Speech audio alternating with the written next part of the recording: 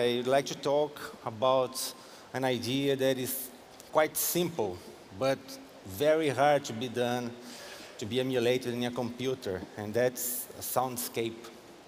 I don't know how many of you know about what a soundscape actually is, but it's a landscape of sounds. And in a way, the sound generated by the audience here is one example of a soundscape that never repeats itself but has a similarity.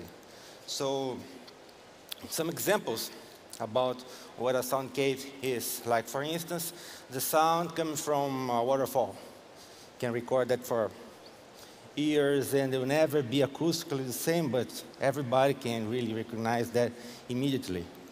Another soundscape, a traffic jam, the sound of a traffic jam, or the sound of birds flying, or a flock of birds. So what I'm going to present here is a way that we developed to synthesize that, to generate the soundscape. An example is about birdsongs. So we cannot use a formula, a deterministic model like this equation here to create a soundscape, because we actually don't have anything to be solved. We have a process to be generated. And what we did was to use evolutionary computation in a different way that they used to work with evolutionary computation. So in an evolutionary computation environment, you have a population of individuals, and each individual is a possible solution. You have reproduction that will work on the population, create new solutions out of the solutions that are already there. And then you have a selection to get rid of the solutions that are not too good. Needless to say, this is inspired in the Darwinian theory of evolution. And they've been using that for several years to solve complex problems when you don't know the whole scenario to solve a problem. It's a problem unbounded. But we didn't use for that. We used to create new solutions, like the ones that we're going to hear now.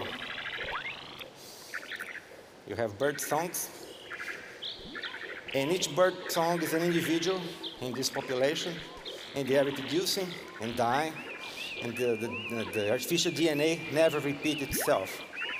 So you have this, you can play that for years and it will never repeat.